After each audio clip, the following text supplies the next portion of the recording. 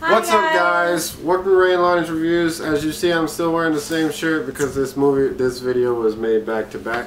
Yeah, and we have Lisa. She's here chilling. She's sleepy right now, so she's just gonna be here. But anyways, yeah, so we're here to talk to you guys about Hereditary. Oh my gosh! Now, in the first review that I gave you guys, it was spoiler free because I wanted to wait to do all the spoils with lovely Lonnie here. And yeah, this movie was messed up, like effed up to the max. Like, this movie had no chill whatsoever. It was fucking crazy. It was just, I don't get how people hate it, but then again, I can understand if maybe the trailers didn't sell you the same movie. Yeah. I guess kind of like what happened with Mother, I guess. But I loved Mother. Like, yeah, but we didn't see none of the trailers. Yeah, we did. We did? Yeah. We saw the trailers, but we didn't... Well, we didn't see it. Like, honestly, okay, when we went to go see Hereditary, we walked into the theater and wanted to see Incredibles 2. But it was completely sold out. So we're like, whoa, what else is there? We were already here. So then we went to go see Hereditary, not knowing what we were getting ourselves into. I just thought it was going to be like a drama. I was like, alright. But no! I thought so too. Right? In the beginning, it sets it up as a drama. Yeah, and the reason I picked Hereditary was because I was like, oh, well, I remember seeing somebody post something about it on Facebook. Sonia, the comedian, she was posting about it, and I was like, oh, well, maybe we could see it. She said it was a good movie, but she never said what kind of movie. Yeah, what kind of movie. She just said, like, she just recommended it. She's like, oh, you gotta go see it. Yeah, and I was like, okay, let's go check this movie out. And when we checked it out, like, jeez, like, we were like, it's weird, but maybe it's one of those like white people movies, because, like, you know how white people love cancer and diseases and stuff, like those really like weird touchy-feely movies. Yeah, where they're like, oh, she's got a heart of gold, but she's gonna die. Like, those kind of movies. I thought that was gonna be like that. But no. This movie was fucked up. It's a cult movie. It turned into a straight up cult movie. It was like if they did the last Exorcism right. Like, The Last Exorcism I thought was a decent movie, but like there's a lot of flaws to it. But this is what The Last Exorcism would have been. And yeah, so the movie insane. So I don't know if I explained what happened in the movie, but so yeah, start off from the beginning. So like, there's the death of the family's matriarch, which is the grandmother, and she was really weird with her daughter. Like, she wouldn't. She's very secretive. Yeah, and in the beginning, like there's like weird shit, like people smiling at the girl Charlie, and she's like the mom. So the grandmother. Then you have Charlie. No, you have the grandmother, the mom, and then Charlie's the granddaughter. Yeah, okay. And it was like she was already weird. Like, she has this face. I'm not trying to be dick. I know it's like something. She has. I think she has the disease. Yeah, she has the same thing as. She has the same condition as the dude from Stranger Things. But yeah, she has this face, and she does this weird clicky shit with her tongue, and it's just like, ugh. The way it shows it in the movie. Yeah, she's just like awkward. Awkward, yeah. She's antisocial. But yeah, the grandmother was in love with her. Yeah. Super close to where she was nursing her, right? Yeah, it was weird because I was like, I remember seeing a scene where they have like the little claymation dolls, or not the claymation, like the doll set of the miniature houses and stuff, and like it shows the mom breastfeeding the baby, and then the old lady, the old lady's titty was out. I was like, why did the old lady's titty out? Like, put that away. Yeah. But yeah, this movie is made to make you feel very, very uncomfortable. Like, there's a lot of uncomfortable scenes in this movie. And it's made by the person who made the strange thing about the Johnsons, which is... Oh, really? Yeah. What? Yeah. If you haven't seen that little, like, short film with the strange thing... About the Johnsons. About the Johnsons, you can look it up on YouTube. It is weird. Like, whoa, okay. Stop being weird, nigga. Well, yeah, that's basically what it is. But this movie, like, they like, I don't know how to explain it. They do a lot. So the grandmother dies. They go through the funeral. She's like, oh my god, the mom, and she's like, oh my gosh, my mom just died. And she's conflicted. She doesn't know whether she, like, is relieved or if she's, like, sad.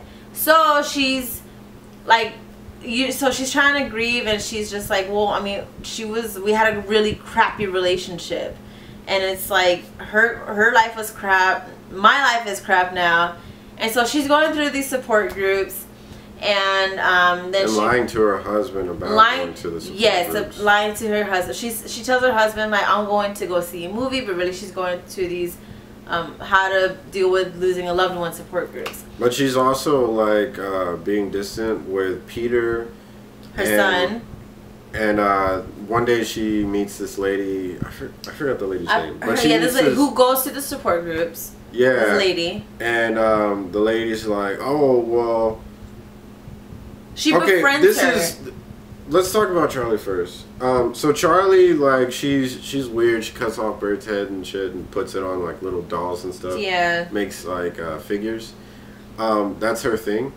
And she sleeps outside in this weirdly built tree house. Yeah. Like, it's awkward. Like, it's in the middle of 4 trees, but...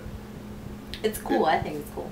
It's cool, but weird at the same time. Like, I wouldn't want to be in a... Well, because the movie is weird, so it's, like, uncomfortable. That's weird. But anyways, the only normal person in the family is the father.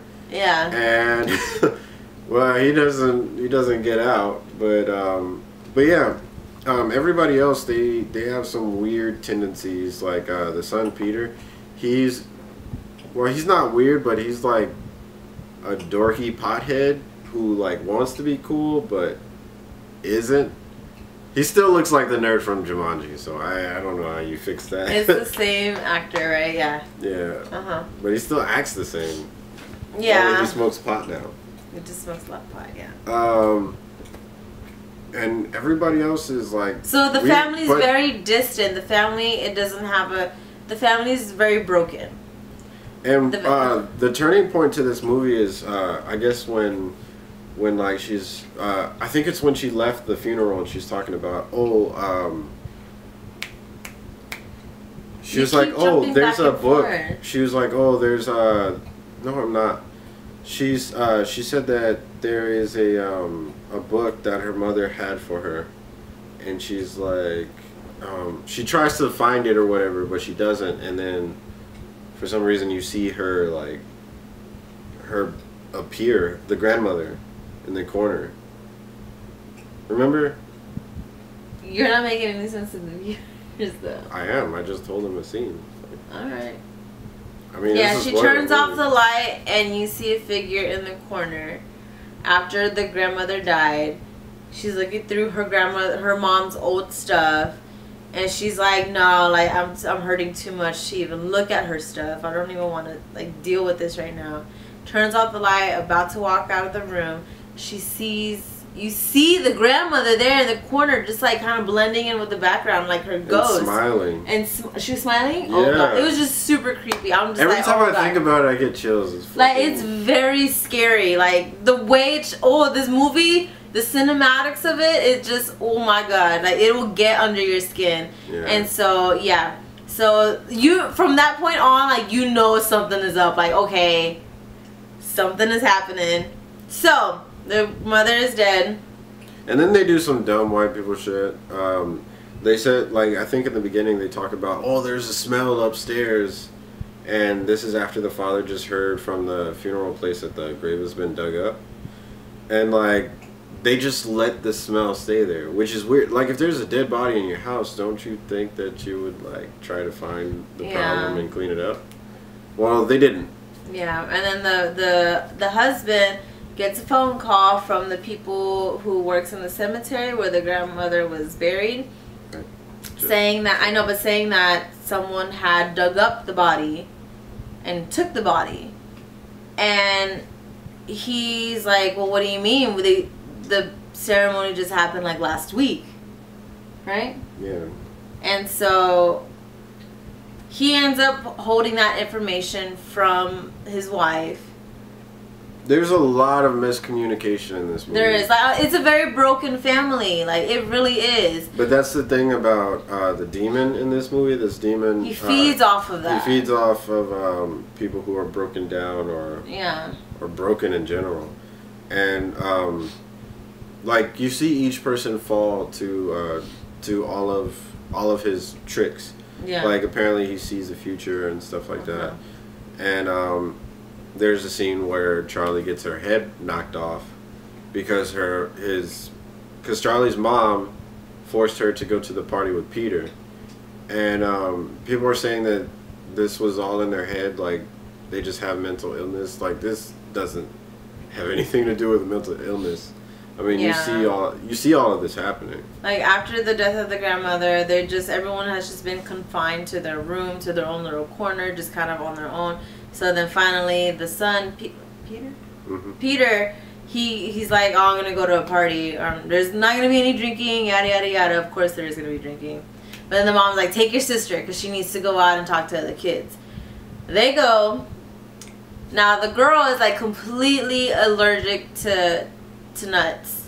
Like a severe allergy. And for some reason they are as soon as they walk into the party, like the opening shot is like a counter filled with a pile of nuts that they're chopping up to put into this cake. And it's like a mountain of nuts. Who makes a cake at a party? Like, I know. And they're busy making the cake. You're like, oh, I gotta get these nuts cut up and I'm putting them in this cake. Anyways, like you didn't make the cake before the party? Like, yeah, like, what the hell? Why didn't you just buy it like everybody else does?